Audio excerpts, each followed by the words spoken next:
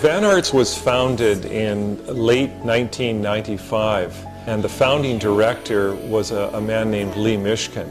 Lee had a tremendous background in the industry, 50 years experience working in Hollywood and in Europe. He animated and directed an Academy Award-winning film. He had received 2 Emmy nominations. He had won the British Grierson Award for Butterfly Ball, the first animated rock video. So really, VanArts got started on a very solid foundation because of Lee Mishkin.